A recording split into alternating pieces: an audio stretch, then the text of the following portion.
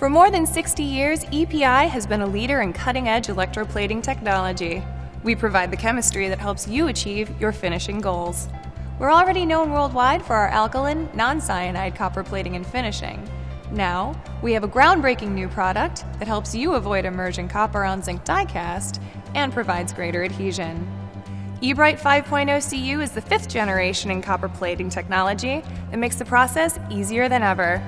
E-Brite Ultra CU has been successfully used on rack zinc diecast parts for over 10 years, but was always challenged by barrel plating. Now, EPI's E-Brite 5.0 CU solves that problem. It is specially formulated to delay immersion copper up to 60 seconds after the process begins, which gives you plenty of time to plate adherent copper. What makes E-Brite 5.0 CU rise above the competition is its adhesion. It lasts longer than other copper plating processes and is easy to apply and use. It also has greater throwing power than other products.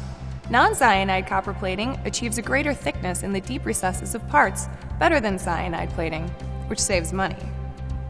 When you purchase E-Brite 5.0 CU, you will receive 3 components to mix with water. After you make up the bath, you only need to add one of the components. Other companies require you to mix 6 or 7 components to create the bath, which can become difficult to control. E-Brite 5.0 CU is just one of EPI's many groundbreaking copper plating products.